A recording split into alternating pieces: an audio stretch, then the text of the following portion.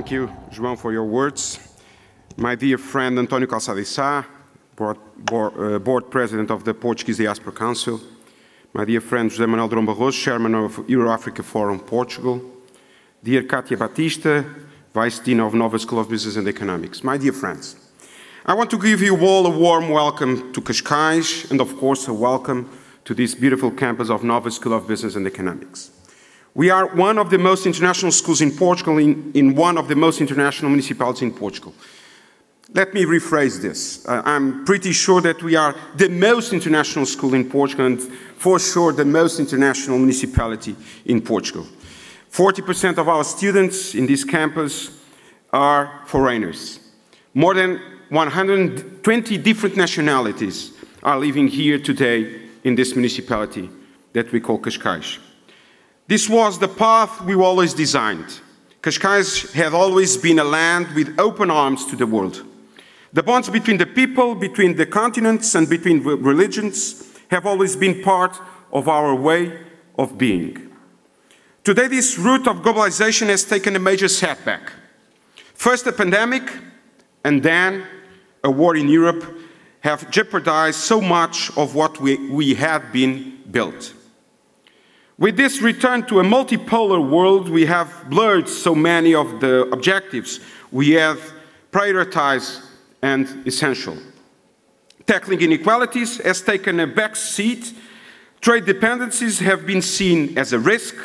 Climate change have been postponed and coal-fired power plants have been reactivated. The prioritization of emergencies has changed, but that does not mean that they have ceased to exist. On the contrary, they are aggravated by the postponement of our actions. It is therefore essential that despite the emergence of this crazy world that we are living today, there are those who remain focused on the good old goals. This is the case of this family, of this Diaspora Council, and of course this EurAfrican Forum. The ties between Africa and Europe must continue to be strengthened. Cooperations, development, and partnerships must be deepened. I remain fully convinced that this will be a good deal for our two continents. And to protect this, dialogue and trust are increasingly necessary. History tells us, and the present, that disputes between the various poles of geopolitical tension are often not played out on their own territories, but on so-called neutral ground.